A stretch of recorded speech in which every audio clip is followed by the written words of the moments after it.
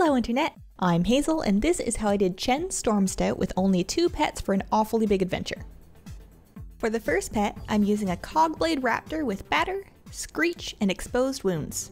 Some people have had luck with other mechanical pets such as the Clockwork Gnome or the Darkmoon Zeppelin, but I really like this guy for this.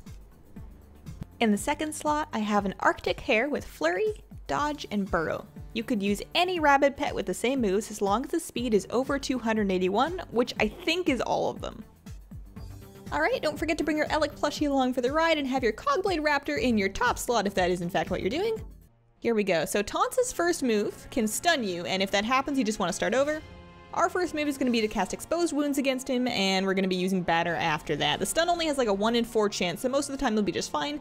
But if it does hit you, you need to exit and then start over. So 2 batters should take care of him unless you're really unlucky. Bit of RNG with this, but thankfully you only need to get the fight done with once for the fight, and it's not horrible RNG. This didn't take me that many tries. So Chirps is going to put you to sleep, and then we're going to move in our Elekk Plushie. The Elekk Plushie is going to stay out for 1 round just so that he can eat that Locust Swarm, and then we're going to use Itchin' for a Stitchin' to bring him right back in for to the Cogblade Raptor. Now, Cogblade Raptor against Chirps, I'm going to use Screech, which is going to give me a speed advantage and do some strong damage against him.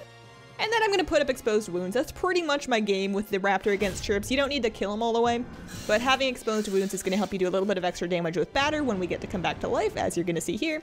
And when the bunny comes out, having Exposed Wounds up is going to add lots of extra damage to Flurry. So once you have used Screech for the speed advantage and you have used Exposed Wounds, just go ahead and Batter for as long as you can get away with it. With your Cogblade Raptor. Eventually he goes down, but it's okay because we have a very speedy little bunny.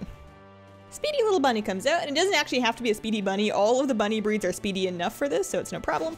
And Flurry finishes off Chirps in this case. Not bad, not bad. So Burley comes out. I'm going to use Burrow the first turn, and that is going to get us out of the way of his Inebriate, so our hit chance isn't lowered. You want to save Dodge so that you're using it so that you do not get hit by Barrel Toss. Now Barrel Toss is kind of like Pump. He prepares it just like that. Now note that he will always wait 1 turn after preparing it. He will Barrel Toss, he'll make a barrel, and then he'll Brew Bolt you, which you want to eat, and then you want to dodge. He waits 1 turn between making the barrel and throwing the barrel. You must dodge the barrel.